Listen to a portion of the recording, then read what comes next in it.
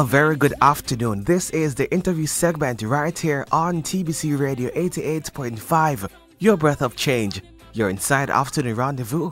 And today we have a special guest inside studio today. She's no other than Kerron Ennis. First of all, Kerron, tell us, who is Kerron Ennis?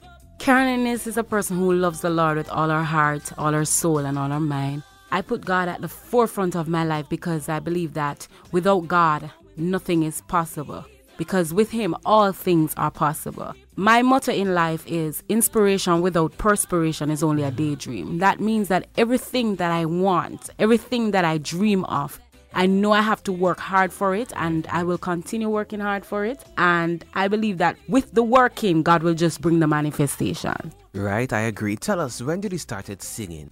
I started singing at the age of 8 at the Boulevard Church of the Nazarene. And then I continued in high school, and in 2003, I entered the JCDC gospel competition where I was placed third. Tell us about your first album. What was it like?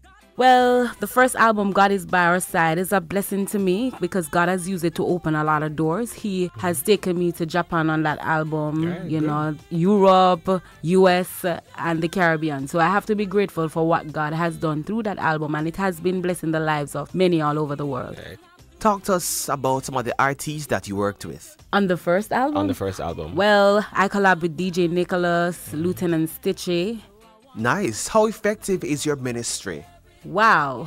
Well, I leave that to, persons to see that. I don't really judge my ministry. All I try to do is be prepared with the word and to be prepared in the presence of the Lord and to just carry His glory wherever I'm going. And based off that, I leave people to judge that. I don't really know how to say how effective it is, because effective is based on how you see yourself. And how I see myself is I'm always in the Word, and I'm always dependent on the Holy Spirit to lead me. That's good. So, Kerron, where does your inspiration comes from?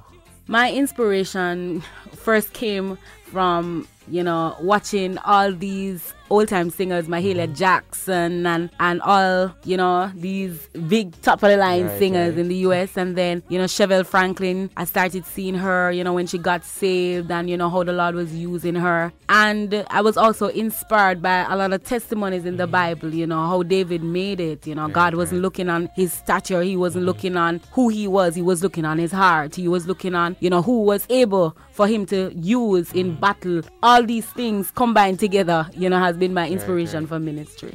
So I know your album launches on the 26th.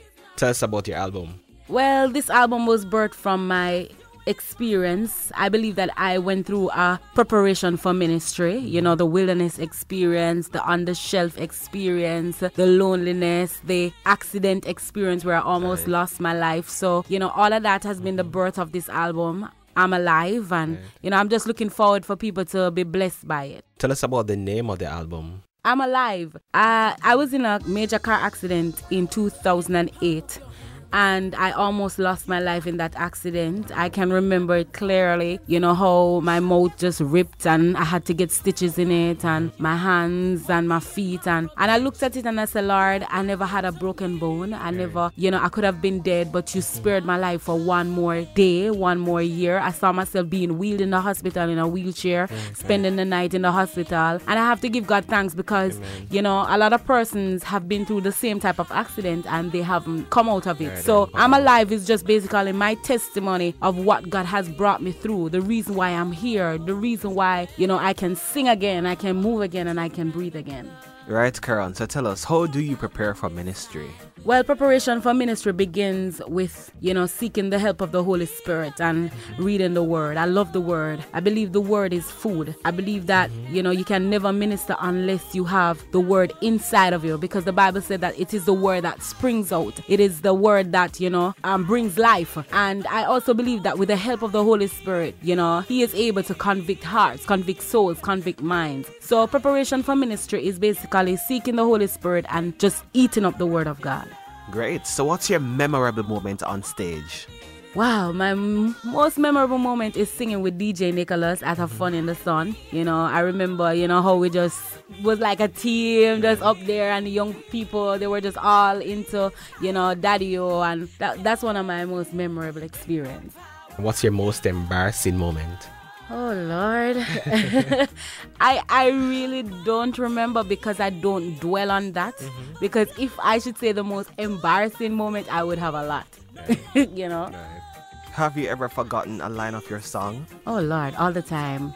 I think for ministers, one of the things that we struggle with is always remembering the lyrics of our songs. Right. There, if you interview any minister, they'll say, "Oh Lord, I'm going on stage now and I can't remember the word of this song." But that's where the Holy Spirit helps us, you know. And the good thing is, when you write the lyrics, you can always replace it. You can always, you know, make it look as if you remember what you're singing. So that's the good thing.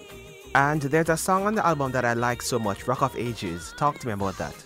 Rock of Ages. Oh Lord. When the album was being put together by my husband and I remember I said to him, you know, this song has been a blessing to me. I was in the hymnal singing the song and he said, do the song. I'm like, how am I gonna do the song? It's a well-known song. And he said, no, do the song. And then while singing it, I just heard in my spirit, hide me, hide me, hide me in thee.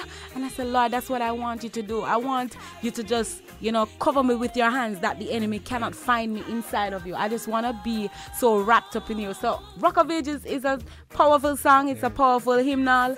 And I know that, you know, it will bless the lives of many listeners because they have already known the song. Talk to us about the other songs on the album. The other songs, well, you have God's Not Done With Me Yet.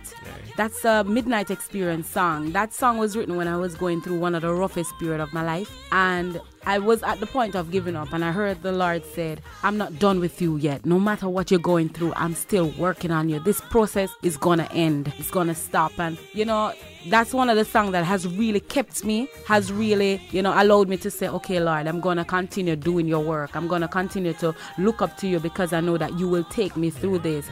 We have Last Days, which speaks about, you know, the end time. God is coming back. He's coming back for holy people, you know, a people without spot. And it's just a reminder for us as Christians to know what, look up, your redemption draweth nigh. You have Can't Steal My Destiny, a song that I really love.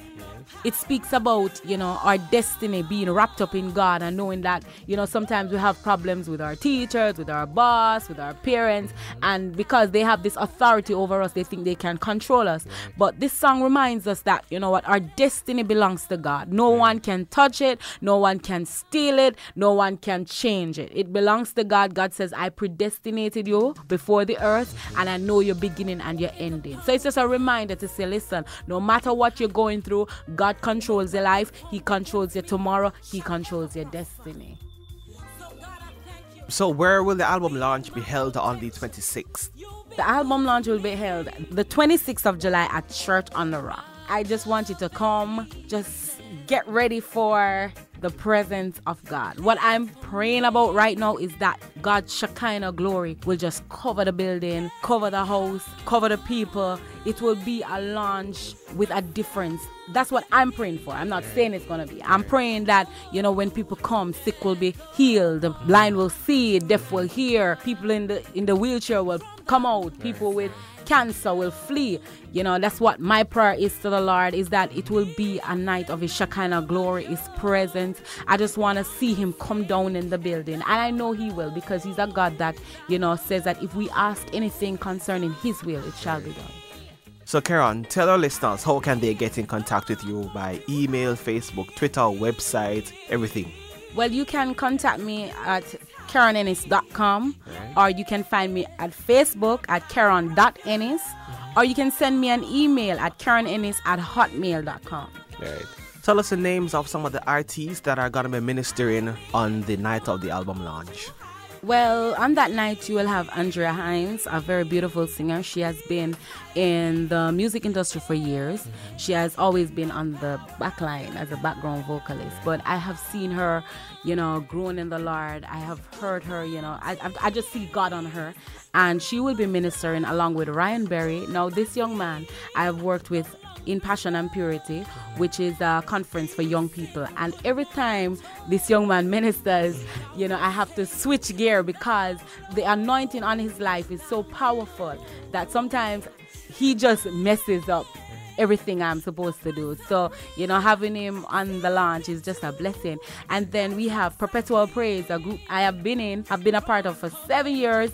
And, you know, everybody know Perpetual Praise because, you know, Nadine Blair and the whole team. So they will be starting and just giving God some praise and just, you know, bringing down, you know, the glory of God in the house. And then we have Jermaine Edwards. Now, Jermaine Edwards means a lot to me because he is, you know, one of the co-producers of this album along with Dwayne Wyatt Campbell. Jermaine Edwards is a worshiper. You know, he is a person who just loves the Lord. He's a man of God who I really look up to in the music industry, and I know that God is gonna use him mightily that night. And you know, we have Nadine Blair as the MC, Raquel Jones from TVJ as the MC. So I'm just looking forward to what God is about to do. Right, and tell us about some of the persons who worked with you along with this album. I know you want to say thanks to them. Well, first I must thank God for His mercy and His grace. It could not have been done without Him. You know, I remember times when I would say, Lord, I don't know how this album is gonna finish. I don't know where the money is gonna come from, but you know, out of nowhere He did it. I have to say thanks to my husband, my major support, you know, behind me, you know, saying, Kerron, you know, you need to finish God's work, you need to do this. So, you know, I give God thanks for him. My parents, you know, who has been, you know, a support system to me. My family, my in-laws, you know, they are just a blessing to me. And I have to give God thanks for Jermaine, as I said, Dwayne Wyatt Campbell, Danny Brownie, Rhoda, and Alicia, and you know, everybody who just came on board and just say, you know what, I'm just gonna bless you and just help you to just fulfill this mandate that God has given to you. Just before we go, sing a line of our song for us before we go. You can't steal my joy, you can't steal my peace, you can't steal my destiny. No way, no way, you can't steal my joy, you can't steal my peace, you can't steal my destiny. Remember that. Indeed. So once again, the album launches on the 26th and the time is 7 p.m. The doors will be open at 6 p.m. So if you want to come, you know, relax, get your seat, because we can hold only 1,300, and I'm expecting an overflow. Right, a packed house. Yes, man, because the church by itself is already full. So to accommodate the public, we would love for you to come 6 o'clock. You know, you'll be cool. You know, in the atmosphere, fill up the seats, and just get ready to just bask in His glory. So once again, folks, it's Kerron Ennis' new album. Her album launch on the 26th, I'm Alive, The Worship Experience. And let me just put it in, it's free of cost. Indeed. So you don't have no excuse to say, oh, I don't have any money. It's free of cost, and the album is just $500. So I have tried to make it as affordable as I can so that you can just come, grab your copy, and be blessed. Thank you so very much, Kerron Ennis, for passing through today. Thank you so much for having me. Blessings. And that's it today, friends, for the interview segment. Today, join us again next week when once again we pause for another in the series. This is TBC Radio 88.5, your breath of change. Good afternoon. Blessings, folks. Down with me, yeah.